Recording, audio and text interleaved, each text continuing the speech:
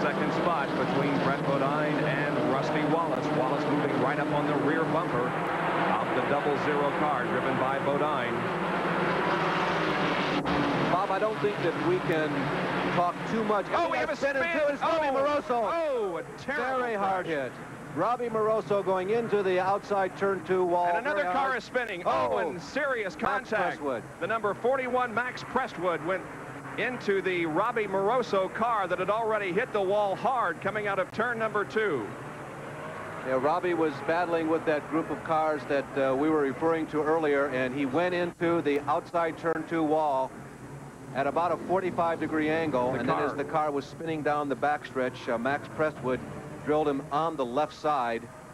Well, the car actually became airborne as it hit that wall, the front end going way up in the air, and it appeared for a moment there that the car was going to flip on over, but it did not. It slid down to the middle of the racetrack and then was broadsided by the 41 car of Max Prestwood.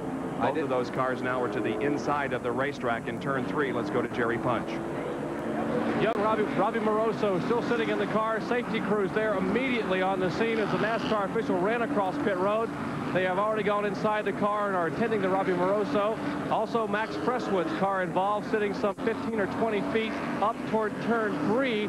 He's the car that came across and ricocheted off Moroso. Prestwood, a former late model stock car driving ace from nearby Hickory, North Carolina. So 3 cars involved. Brad Teague's car sitting there. The ambulances and safety crews are on the scene. We'll take a replay of it and see what happened. Moroso and Brad Teague were battling literally side by side. Brad went to the inside coming off the second corner. There is a significant bump right there on the speedway, and as you can see, Robbie going in at almost better than a 45-degree angle. Morgan Shepherd sneaking through. The veteran Jack Ingram looking for a home. Mike slows down. L.G. Ottinger goes through. And then here comes the Prestwood car and slams Robbie Moroso right in the driver's compartment. Yeah, Mike Alexander was the black car that was sneaking through. Here is from a ground level. You can see Robbie's car going way up in the air after he hits the wall.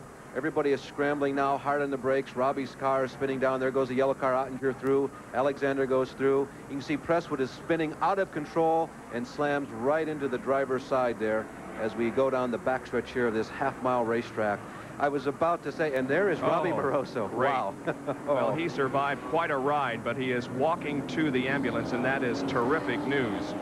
The number 41 car of Max Prestwood slamming into him, but look at the excellent driving displayed by many of the drivers, getting through small holes and managing to get through without any major damage. And there's Max. Dale Jarrett was another one of those drivers who went through there, and Bob, I'll tell you, we see an awful lot of racing action, and the way the Moroso car held up has to be one of the most impressive performances we have seen.